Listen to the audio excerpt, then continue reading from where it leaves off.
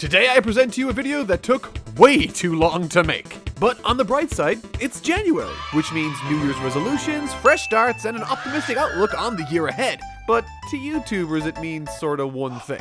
Really low ad rates, which means I get to make pretty much anything I want without any fear of consequences. So I figured it's been a hot second since I did a drawing video, and I've been seeing Dragon Ball prop up in different styles on Twitter here and there. And that's when I had an idea. What if I drew Goku in 9 different styles? Some anime, some not so anime. So I went to Twitter and asked you guys to leave me suggestions for different styles to draw Mr. Son Wukong in. And leave suggestions you most certainly did. Hundreds in fact. Way too many for me to draw, so I took the ones that interested me the most, and these are those styles. First up, Dragon Ball. The first style to kick things off will be the classic Dragon Ball style. You know, for comparison's sake when all is said and done. This is the only style really I have any sort of substantial experience in, to be honest, and I wasn't happy with how it turned out at all. But it's not terrible, and enough of my insecurities. This is pretty much the process I follow. I draw a basic outline for the pose I want, and I start drawing over it until I'm sick of it being in the background, and I ultimately turn it off and eyeball the rest of it from there on in. At this point in the drawing, I'm a little anxious because I know the styles that are coming up, and I know that they're going to be really hard for me, and to be honest, they're really detailed and tough in general. Not to mention, the artists that perfected these styles are legit some of my major inspirations when it comes to art. These include Mr. Akira Toriyama, which I am trying and failing to mimic right now, which doesn't bode well moving forward, seeing as this is the one that I have the most experience in. So how this is going to work is, I'm going to pretty much show you guys the line art process from beginning to end. I'm going to snap my fingers and, as if by magic, the entire piece will be colored. Alright, up to speed? 1, 2, 3, here we go. Alright, so you guys might have some questions with the color, like, why is his hair white? Well, in short, because I thought it looked dope, but it also is a way the Super Saiyan form has been colored using a limited color palette in the manga. Did I take my own liberties with the color? Yes, absolutely! But this is art. There is no wrong, just happy mistakes. And Goku's wonky eye is the happiest of all the mistakes. Anyway, what's next? It's time to Alrighty, I'm gonna level with you all. This style, it's my kryptonite. Everything is sharp, but not really, and I honestly struggled with it, like, a whole lot. These eyes, man, they make no sense to me. Then again, no eyes in anime really make sense, but these eyes really didn't make sense to me. But eventually, I got the face done, and to be honest, I was fairly surprised with how well it turned out in the end. Now, Yu-Gi-Oh! Is the anime with the craziest hair, and about 10 minutes into drawing the hair, I looked at my progress and thought, that's definitely not crazy enough, and decided to scrap the entire thing. You see, in Yu-Gi-Oh! The hair has to hit this perfect balance of impossibly sharp and being sort of electrocuted. And so I went back to the drawing board. I don't know if this worked out or not, but it's definitely a whole lot crazier and definitely looks like he's being electrocuted, so that's a win for me. Finally came the body, and my god, was this difficult. I couldn't find much reference of Yu-Gi-Oh! Characters shirtless, and my search history reflects the damage of that reality. It's sort of low detail, but also kind of round? I don't know. The head with this one I was happy enough with, but the body gets a yikes for me, chief. Let's see it in some color. 1, 2, 3. Let's move on. Words cannot express how excited I was to attempt this art style after I saw one of you guys suggest it on Twitter. I loved Samurai Jack's art style, and I loved the show back in the day when it was on Cartoon Network. It's also unlike anything I've ever attempted to draw, with its minimalistic approach and weird shape-focused style. You'd think this one would be easier than drawing a regular Dragon Ball art style, and maybe it is for some people, but getting the face right took ages for me. Because there are very few components that make up the features of this character, if one thing is out of place, it has a massive knock-on effect on the overall drawing. It's for this very reason I find drawing detailed characters not necessarily easier, but more forgiving when it comes to the final product's reveal. And this most definitely is minimalistic. Figuring out the hair was probably the most difficult aspect of this one. Everything is very flat, and I can't really give anything depth, at least not in the way that I would normally with hair. Eventually, I settled on a hairstyle I thought worked. The body was a bit of a challenge too, but overall, this was a very fun style to attempt. And so, with it fully drawn and to near perfection, it's time to see what it looks like with some color. 1, 2, 3. This actually turned out way better than I thought it would, and it's one of my favorites from this video, but not my absolute favorite. Next up. This one was honestly an absolute pain to draw, and it's probably the one I spent the most time on. Reason being, it took 2 separate drawing sessions to get the face to a standard I was happy with. The body was relatively easy, but the hair and the face was tough as all hell for me. To get the first draft of the face, it took me a little while, but when I finished it, I really wasn't satisfied with it. So I took a break for like 2 days and attempted it once again. This time with an idea, to make him more like All Might and Lemillion. This sort of worked. I'm still not 100% happy with it, but at least it's better than it was once before. The body had its own little hiccups here and there, but sincerely, finding a face with this that worked for me was a difficult endeavor, and finding a hairstyle that worked for these guys is also proving to be super hard too. But again, this one was moderately satisfying to me when all was said and done. Time for some color. 1, 2, 3. Yeah, that looks a little better. 6 out of 10. Moving on. Oh, I can't believe you've done this. Okay, so we're at the halfway point, and what better way to mark this than with one of the most talented artists in the world. Yusuke Murata, the artist behind One Punch Man manga, one of the most gorgeous and stunning mangas in circulation right now. Yusuke, much like Akira Toriyama, is one of my major influences when it comes to art, and my god is he hard to replicate. Everything about this style is specific and measured.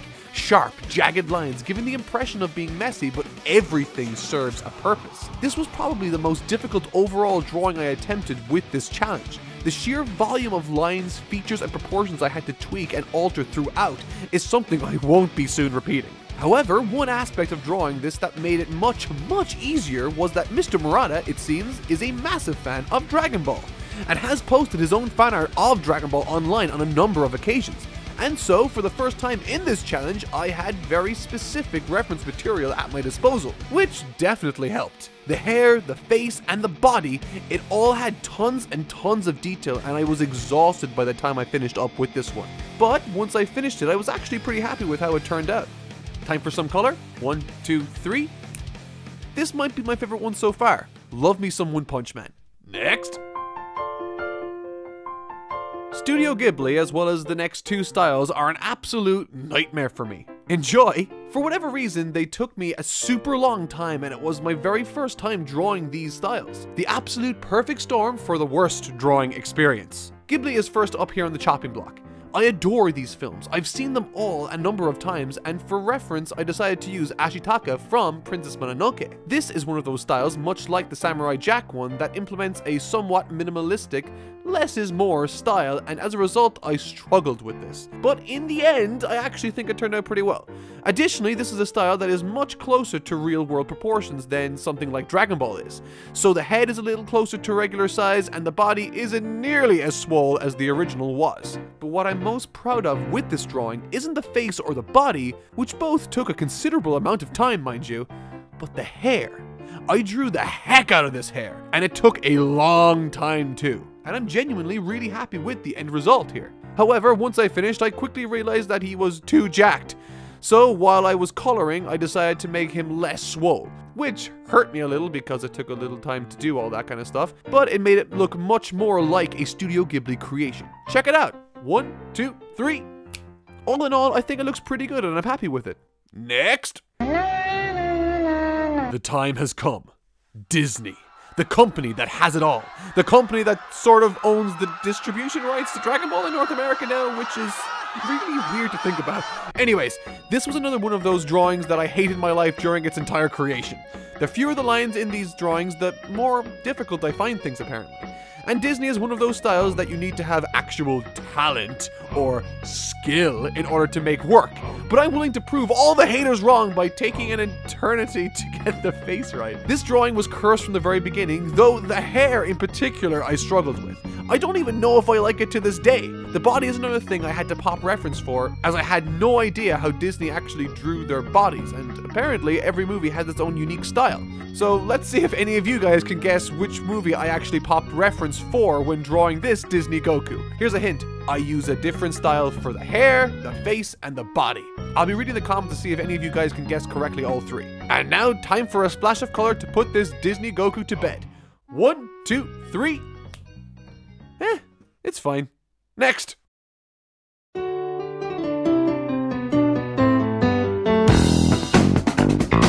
have never attempted or thought to draw anything from JoJo's Bizarre Adventure. To be honest, it looked like a ton of work that I wasn't willing to put into drawing, but it was by far the most requested style for me to attempt, and so here we go. In truth, this was the most enjoyable experience I had drawing throughout this entire video. The style actually suits my own shockingly well, specifically with the face. From the eyes, to the nose, to the mouth, to the hair, everything has a boxy, detailed approach that I genuinely had a ton of fun drawing. And it turned out pretty well too, if I say so myself. The hair, the face, and the body. Man, when I was drawing this dude, I kept trying to find ways to make him even more jacked than he already was. I mean, he makes the Dragon Ball style Goku look tiny. One thing I regretted though while drawing this dude was that he didn't have any clothes to draw him in. JoJo's Bizarre Adventure is sort of about the weird clothes and poses, but it's not like it matters that much. This one was so much fun to draw, and it most definitely will not be my last time drawing JoJo's Bizarre Adventure. And now, time for a splash of color. 1, 2, 3, not bad. Time for the last drawing. This was my favorite show before Dragon Ball, and it's only fitting it rounds off this video. And personally, I think it actually turned out pretty well, considering it's one of the only other drawing styles I had any experience with. With the actual character itself, I didn't know if I wanted to go more Lance the Dragon Trainer with the face, or Bruno with the face. And ultimately, I thought Bruno suited the character more. Lance is more of a Vegeta type demeanor, isn't it? At least in terms of style. The hair was the only real challenge, but I sort of went for a Lieutenant Surge meets Jolteon type Spike situation. The body itself was super easy, not too detailed, but the lines were still there in order to help structure the pose. And so, let's add some color. 1, 2, 3. And that's Goku, drawn in 9 different styles by me, totally not Mark. This was way harder and much more time consuming than I ever thought it would be. I mean, it's January. I'm supposed to be taking it easy, and this video took 4 times longer to make than any of my other ones. Whatever. If you want to see any of the drawings to compare, I will be posting them all on my Twitter at TotallyNotMark. Follow me if you want to see my tweets, I don't know. I also put polls up there, so who knows, you might be able to influence a video I do in the future. But that'll do it for this week. Thank you so much for watching, and I'll see you all in the next video.